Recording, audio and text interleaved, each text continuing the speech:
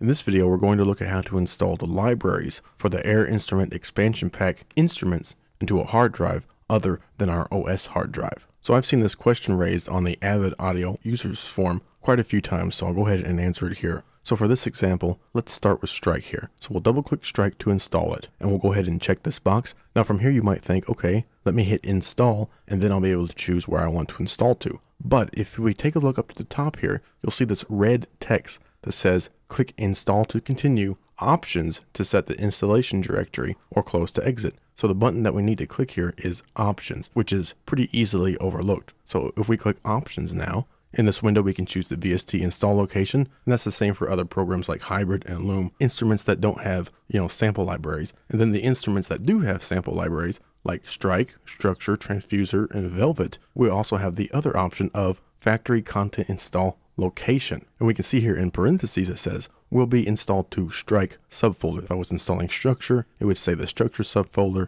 and so forth. So let me go ahead and click browse here, and we'll navigate to my libraries hard drive and then to the Air Music Technology folder that I have already created. And if we look in here, you can actually see I have these libraries already installed, but we'll go ahead and continue with this anyway. One thing to note is do not create a folder called Strike. If I created a folder called Strike and chose that folder, then Strike would end up getting installed to the Air Music Technology, Strike, and it would create its own Strike folder. So you'd have Strike, Strike, and then the actual content. So we'll go ahead and choose the Air Music Technology folder and hit OK, and we'll go ahead and install this. Well, this is going to take a while, so I'll be back when it's done.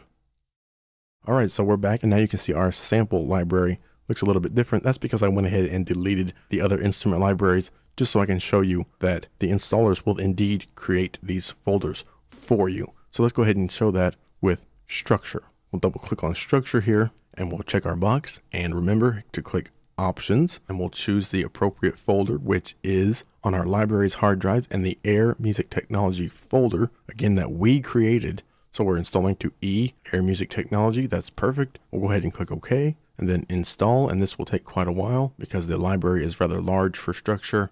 So now we'll just have to wait a little bit. Alright, so the Structure install was successful.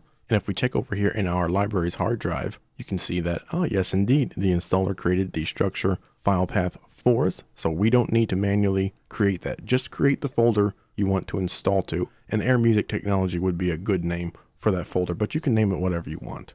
Alright, so that's the end of this video. I'm going to go ahead and continue installing the rest of the Air Instrument Expansion Pack 2. Just make sure you click that Options button before you hit install. Choose your directory, click OK, and then click install, and you'll have your library installed exactly where you want it.